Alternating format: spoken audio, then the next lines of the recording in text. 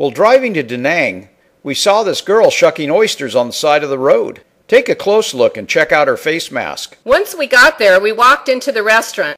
Lots of bicycles and scooters. Along the way, there were many street vendors cooking on the sidewalk. Lots of places to get a drink. Always a fresh coconut available. Dickie can't resist. There was an open barber shop where this local was getting a nose hair trim. Gross. Once you got to the restaurant, they sat us at a long table. Everyone was there. As always, we start with the local beer. It was hot outside and the cold beer went down easily. Our happy waiter brought us some dipping sauce. A sweet, spicy chili sauce and soy.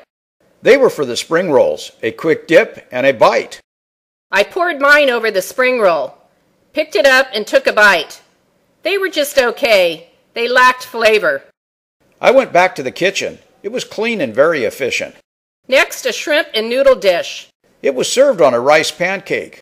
The flavor was lacking. The hitman ate all of his. Mixed vegetables. Again, the seasoning and flavor were just not there. Tofu and vegetables in a light sauce. It was served with steamed rice. Nancy eats hers like a local. While in Rome, Everyone ate. eggs and vegetables.